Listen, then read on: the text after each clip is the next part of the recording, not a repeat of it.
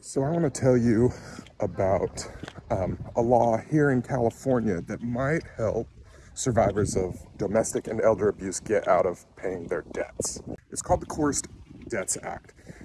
And what it can help you do is if you are someone who has suffered from domestic abuse or elder abuse, or you're a foster child that's been abused, and your abuser has taken out debts in your name or has forced you to take out debts in your name, and the debt collector comes and is trying to collect that from you, you have a way to get out of paying those.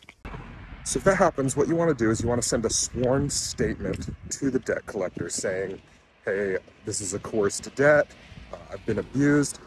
At that point, the collector has to do some investigation on their own before they can proceed against collection efforts.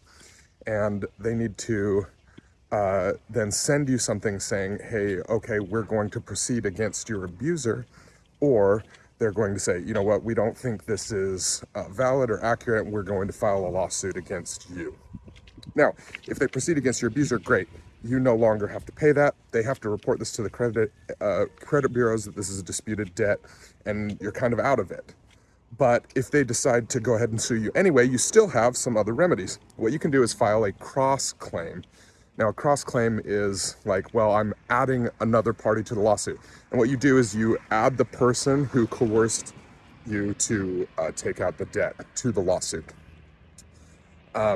They're then brought into the lawsuit, and the court can determine, yes, this is a coerced debt.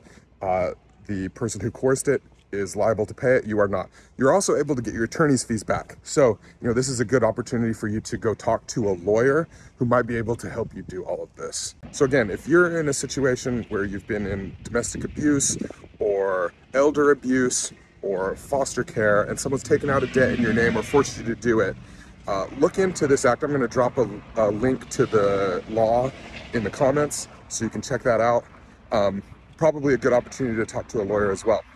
Now, if you need more help with your debts, whether in this situation or any situation, we can help you out at debtbrief.com. So head to debtbrief.com, got a lot more info on how to help getting out of paying your debt collectors.